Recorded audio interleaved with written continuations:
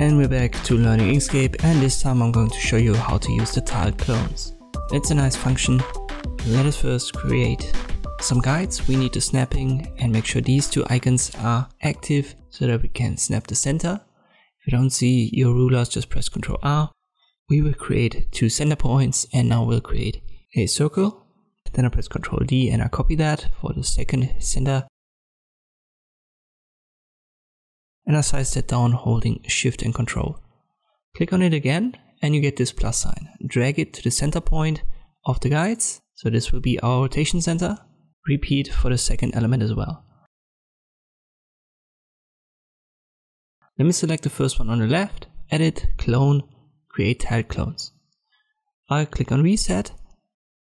Make sure on the Shift you've got these two boxes checked.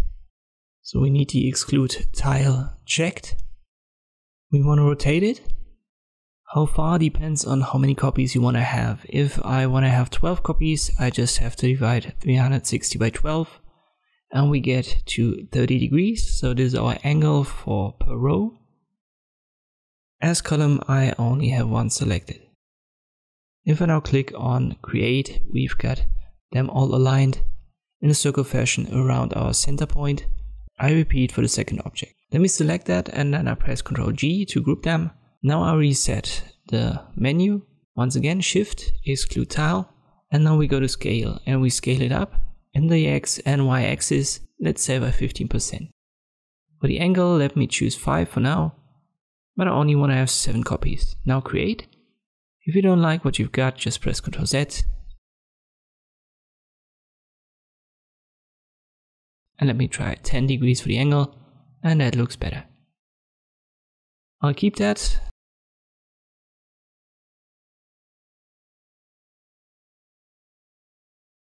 And now I repeat the exact values for this one, and you can see that it looks different.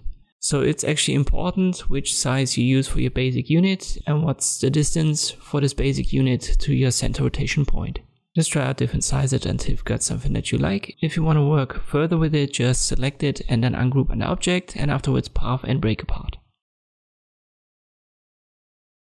And now you can give these circles different colors or delete individuals of them.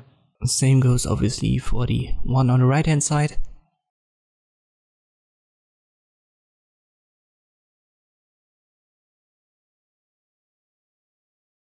Make sure that you get rid of the stroke, so if there's a stroke involved, it might cause some glitches.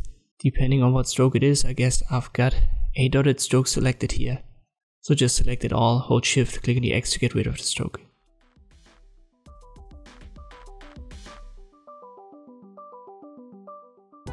But this is how you can use this tile clone menu to create these logo designs in Inkscape. Thank you for watching and I'll see you next time.